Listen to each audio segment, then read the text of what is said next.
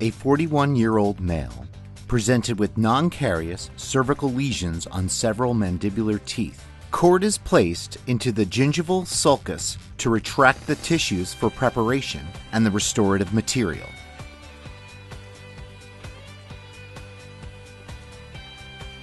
An enamel bevel is created with a fine diamond on the occlusal aspect of the lesions.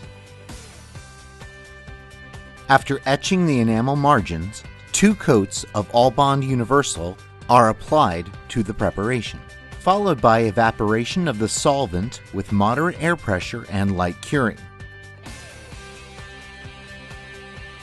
A layer of Elite All-Purpose Body is placed first and sculpted to contour. Light cure after each layer.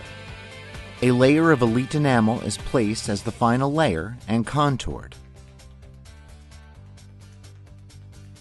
And light cure again. The same process is followed on the premolar. After etching the enamel margins, 2 coats of All-Bond Universal are applied to the preparation, followed by evaporation of the solvent with moderate air pressure and light curing. A layer of Elite All-Purpose Body is placed first and sculpted to contour. Light cure after each layer. A layer of Elite enamel is placed as the final layer and contoured.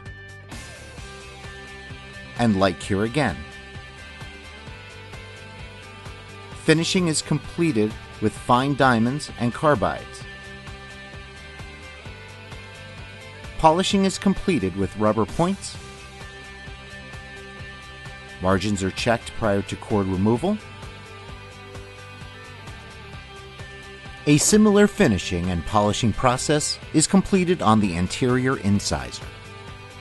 Finishing is completed with fine diamonds and carbides.